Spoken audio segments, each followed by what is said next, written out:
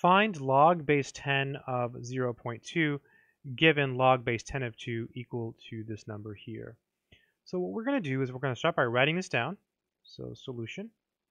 And we're going to write it down in a way that is going to let us involve this. So I'll go ahead and write it down again. That's the original one. And realize that this is 0.2, so the 2 is in the tens place.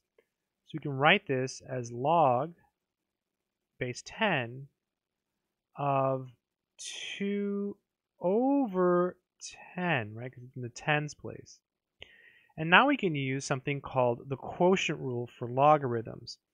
If you have the log base b of x over y, this is equal to the log base b of x minus the log base b of y, right? The fraction turns into subtraction. So here, this is equal to the log base 10 of 2 minus the log base 10 of 10, right? You just subtract, right? It's the quotient rule.